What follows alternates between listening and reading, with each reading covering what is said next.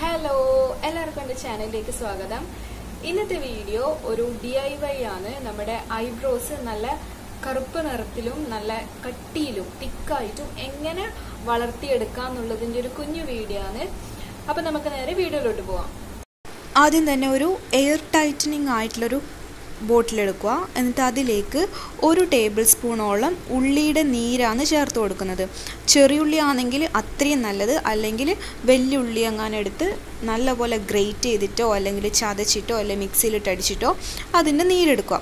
അതൊരു 1 table spoon എടുത്തിട്ട് ഈ ബോട്ടിലേക്ക് ഒഴിച്ചു കൊടുക്കുക.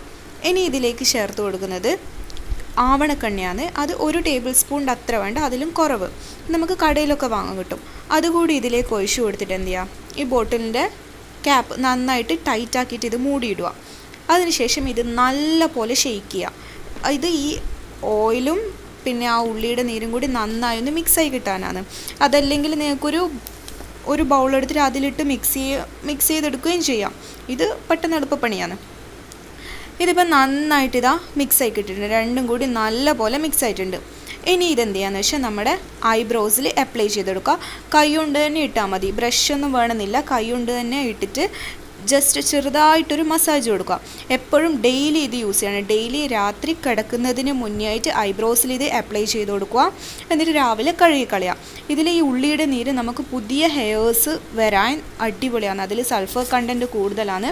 പുതിയ ഹെയർസിൻ്റെ ഗ്രോത്തിനെ അത് പ്രൊമോട്ട് ചെയ്യും. പിന്നെ ഹെയർ ഫോളിക്കിൾസിനൊക്കെ സ്ട്രെങ്തൻ ചെയ്യും.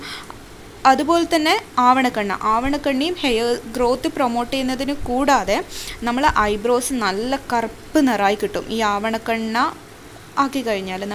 അത് പക്ഷേ ഡെയിലി നമ്മൾ യൂസ് ചെയ്യണം. പിന്നെ ഇത് നമുക്ക് ഒരാഴ്ച പറ്റില്ല, ഒരു 5-6 ദിവസം വരെ നമുക്ക് ഫ്രിഡ്ജിൽ വെച്ചിട്ട് തന്നെ യൂസ് ചെയ്യണം. ഇല്ലേ പുറത്ത് വെച്ച് കഴിഞ്ഞാൽ ഈ ഉള്ളി ആയതുകൊണ്ട് പെട്ടെന്ന് തന്നെ മോശമായി പോകും. ഇനി ഫ്രിഡ്ജിൽ വെക്കുമ്പോൾ തന്നെ മാക്സിമം ഒരു 5-6 ദിവസം, അതിൽ കൂടുതൽ വെക്കണ്ട.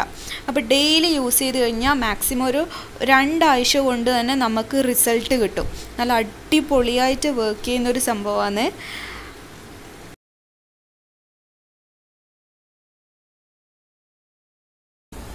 ഇന്നത്തെ എൻ്റെ ഈ കുഞ്ഞു വീഡിയോ എല്ലാവർക്കും ഇഷ്ടപ്പെട്ടിട്ടുണ്ടെങ്കിൽ വീഡിയോ ഒന്ന് ലൈക്ക് ചെയ്യുക, സബ്സ്ക്രൈബ് ചെയ്യുക, ഒപ്പം തന്നെ ഷെയർ കൂടി ചെയ്യാം. ഇനി അടുത്തൊരു വീഡിയോയിൽ കാണുന്നത് വരെ ബൈ.